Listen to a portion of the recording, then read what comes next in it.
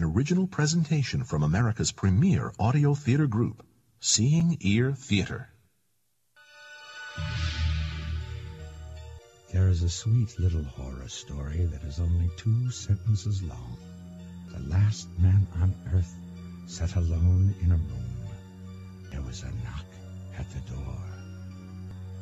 2 sentences and an ellipsis of 3 dots.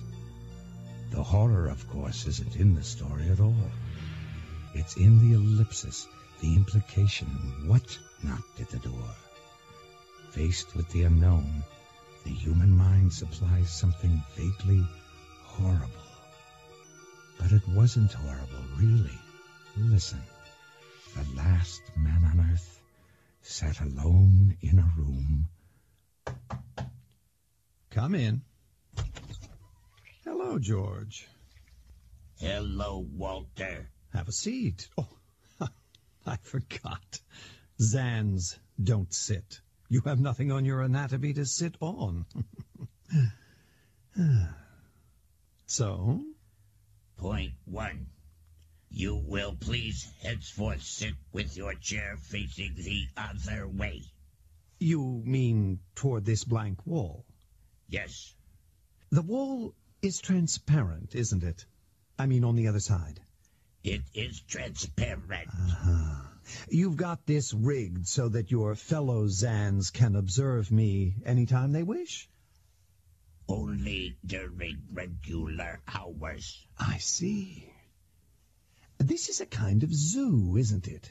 When you Zans destroyed the life on this planet, you spared me as a specimen for display, am I right? Yes.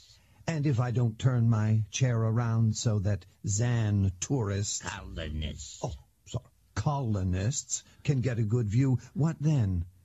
You'll kill me? I ask hopefully.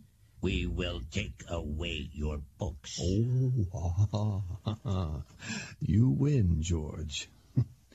Tell me, how many other animals besides me do you have in this zoo of yours?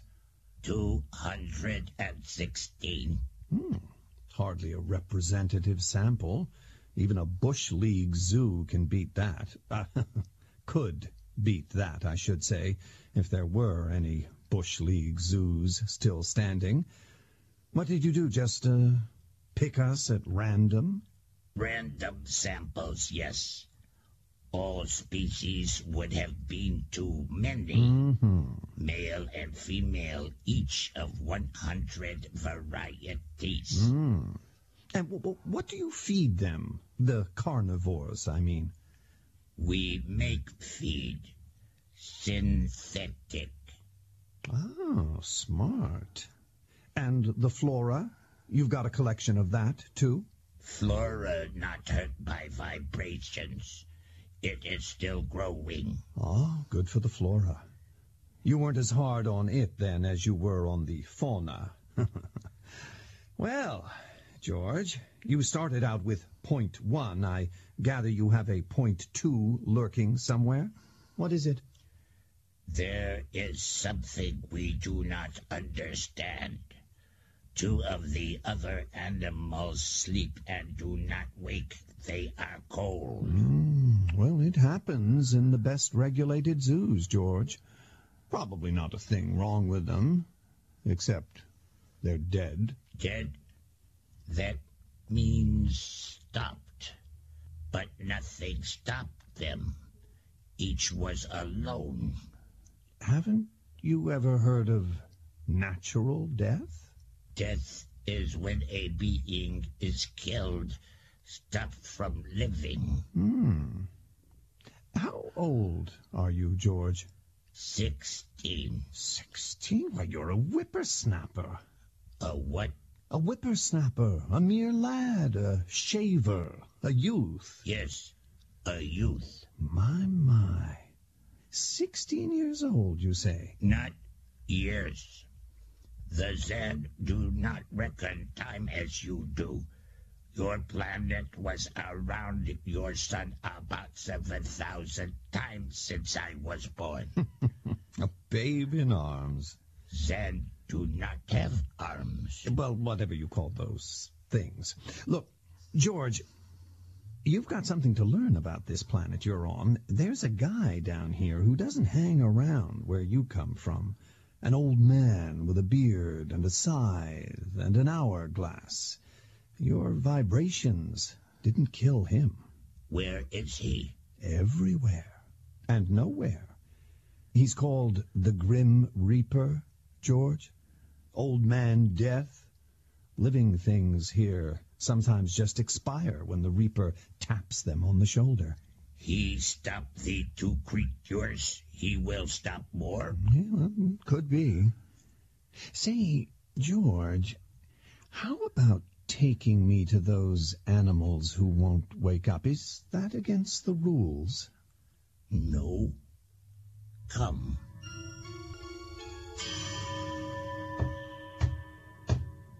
Come in.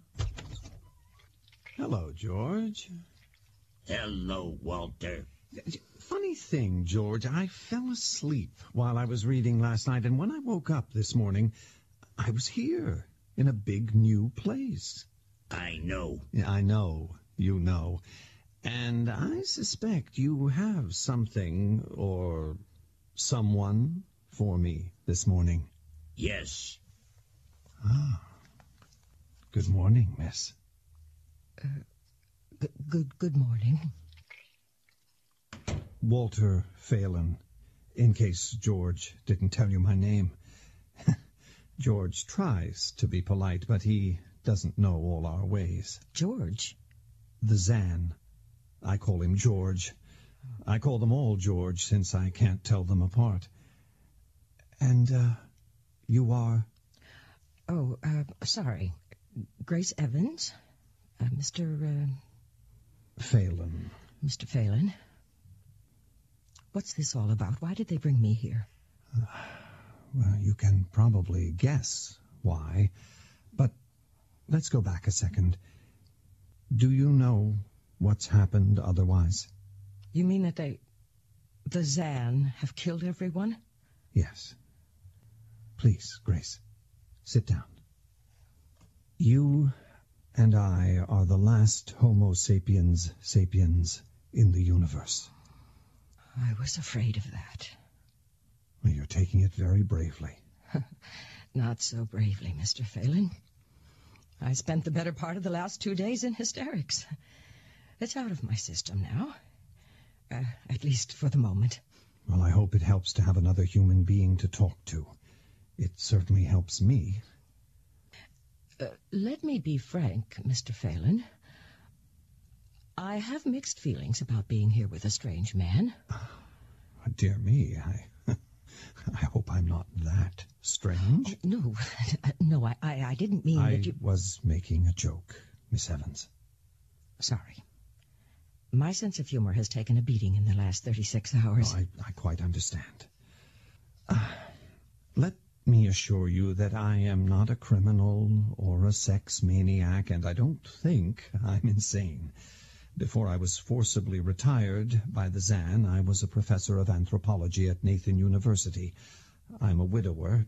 That is, I was a widower even before the Zan came. I will not harm you unless I bore you to death, and I will not force my attentions on you.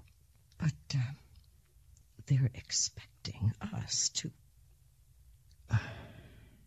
Perhaps. Earth-style mating seems a new thing to them. Don't the Zan, mate? They're bisexual. And even at that, renewing the species is apparently an infrequent occurrence among them. Zan don't experience natural death, you see. They don't grow old and die like we do, unless some outside force stops them. As they say, they seem to live forever. George was totally bewildered yesterday when 2 of us just up and died. 2 of us? 2 of us animals. This is a zoo, and we are on exhibit.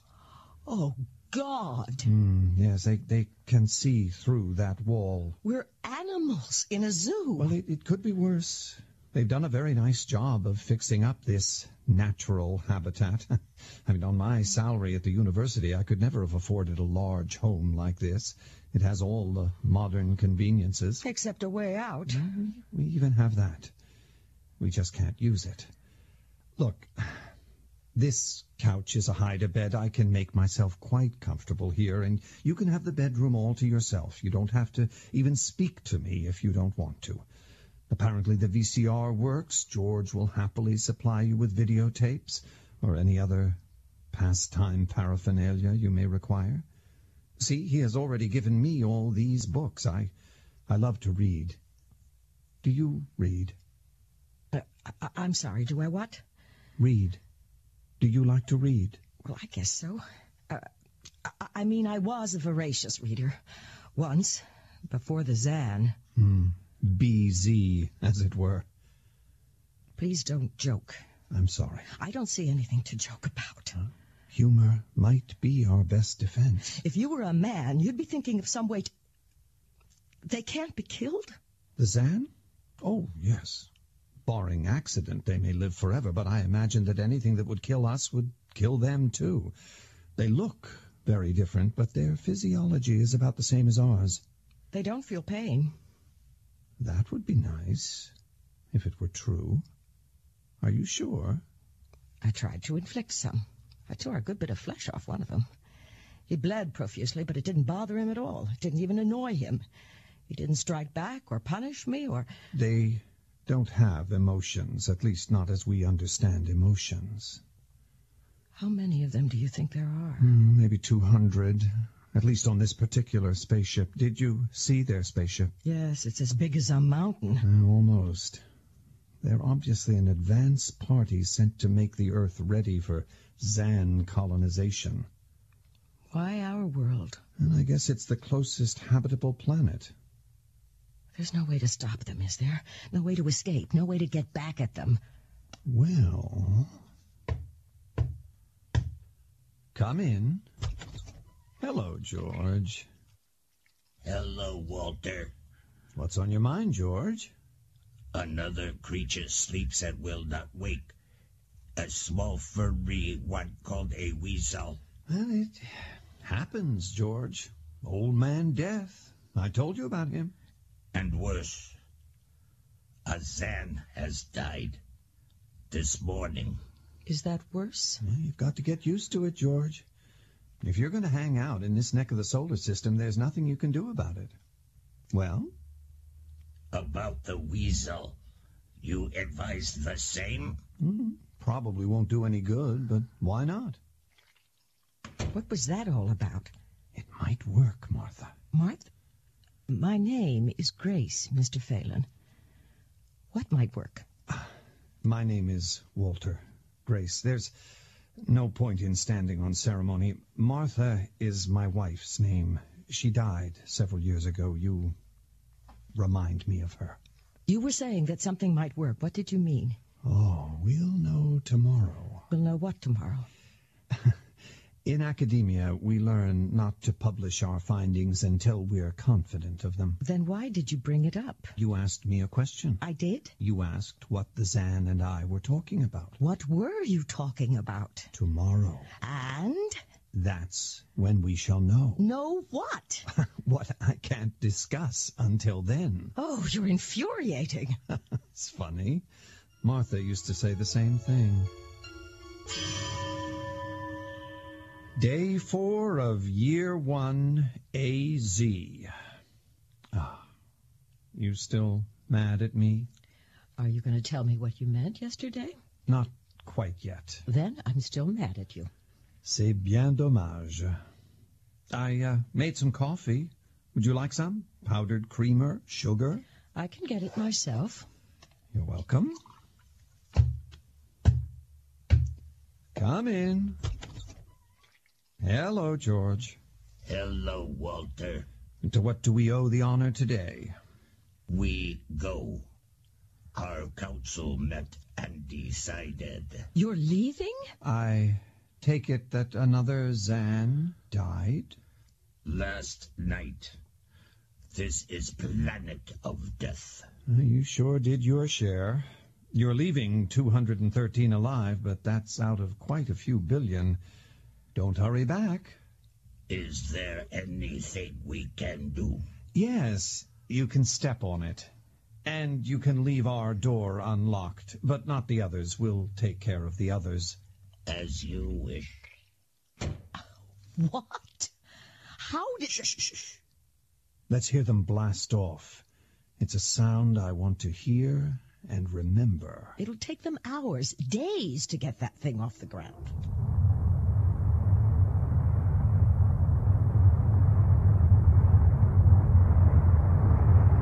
The sweet sound of success.